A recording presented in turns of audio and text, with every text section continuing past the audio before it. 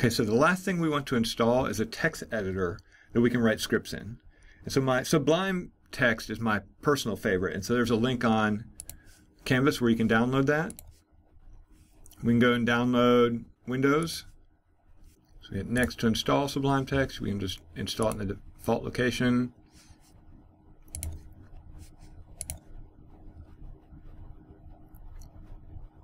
Okay, so now we're set up. We can run Sublime text as our editor where we can write scripts.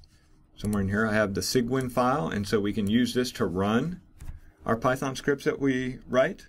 And so we basically want to do a quick example to make sure things are working as we expect. First, I want to show you a little bit about how to navigate in the Unix directory system. And so the first command you'll need to know is pwd, which is print working directory. And so you can see right now it tells us we are in my home directory. Okay? And so the next command you need to know is cd, which is change directories. And so you can use cd ... to go back one directory. And so if we do pwd, you can see we're now just in the home directory. We've gone back from my dp 29585 directory just into the home directory. And from anywhere, you can just type cd tilde, and it will take you back to the home directory. And so now we see we're back in the home directory. The other command you can use is the list command, or ls. And so it lists all the files in the directory. And so we see that we have nothing in the home directory. But if I go back one, I hit list, I can see there's that dp 29585.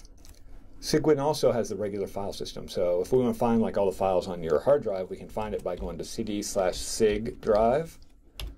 All right, we do ls, and we can see it has C, so we go C and ls. And so we can see this is where you have your Windows file, where you have your users. And so that's how we can find your home directory here.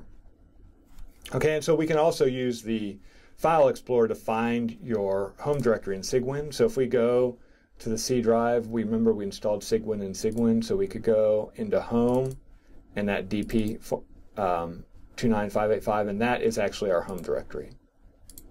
Okay, and so the other thing about list that you can use is there are some options for it.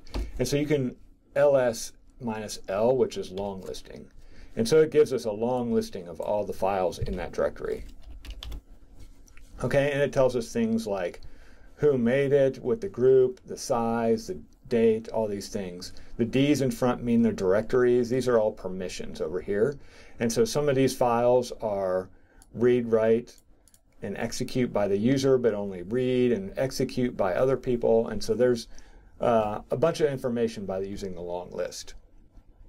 Okay, so let's just go back to our home directory, because that's where we're going to make a Python script.